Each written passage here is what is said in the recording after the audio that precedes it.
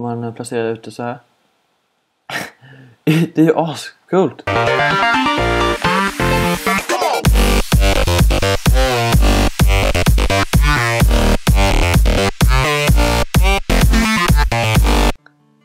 Tja och välkomna! Idag ska jag visa er hur man laddar ett Texturepack eller ResourcePack till Minecraft 1.7, 1.8 eller högre. Jag spelar inte riktigt någon roll. Och nu går jag in på internet och söker ResourcePack.net uppe.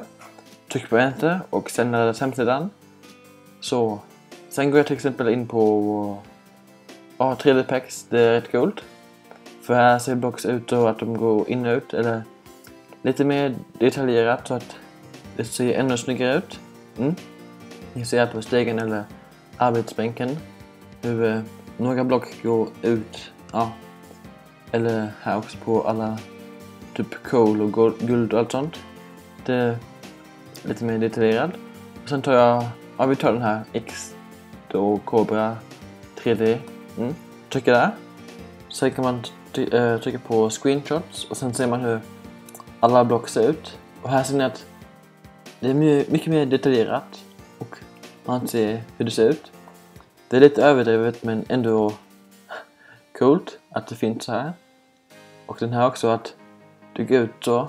Lite bugged, lite blått, men det är coolt att det går ut så. Och här också. det var ju nice med sågen och så. Ja, men om vi laddar ner det så trycker man här. Sen kommer man till Mediafire. Och sen trycker man på download här.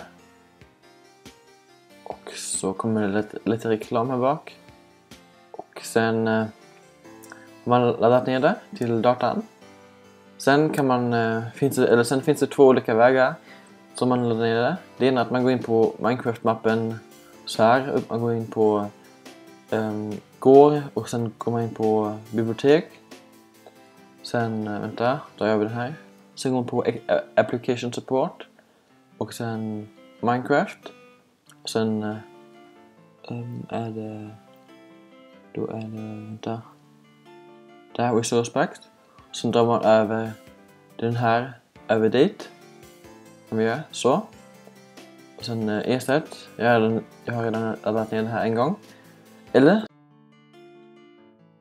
man går in på Minecraft sen. Så trycker man på App Options och sen ResourcePack. Sen Open ResourcePack folder. Trycker där.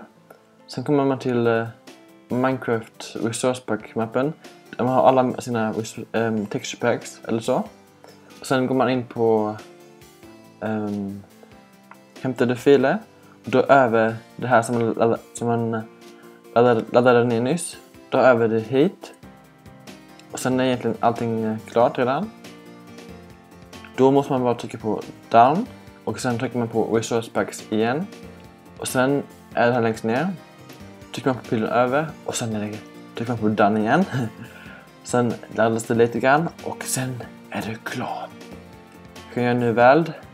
Som heter 3D-pack. Och sen trycker man på create new world. Och sen kan ni se hur det ser ut i världen sen.